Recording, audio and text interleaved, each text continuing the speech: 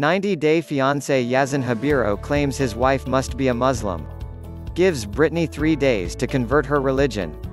On August 10, Monday's episode, Yazan Habiro declared that on 3 days he needs Brittany Banks to change her religion to Islam. This is certainly a really tense situation for Banks. Well, if Brittany has to show how committed she is to Yazan and how much she loves him, Banks has to meet the deadline. Before proceeding deep into the video, we ask you to like the video and subscribe to our channel. We upload daily and give you the latest news and gossips in the entertainment industry. Moving on, Yazan's parents are pressuring the couple to get married. But things aren't well for Brittany because first of all, she needs to change her religion and she might not be totally ready to do so. Likewise, she could not marry Yazan because she was still married to her ex-husband but illegally. Thankfully, Yazan's uncle is the most understanding person until now.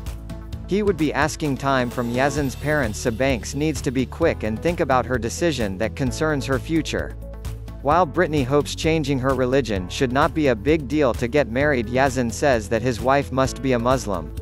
Though Brittany genuinely loves the man, she is scared about Yazan's parents and thinks that no matter what she does, his parents will never accept their relationship.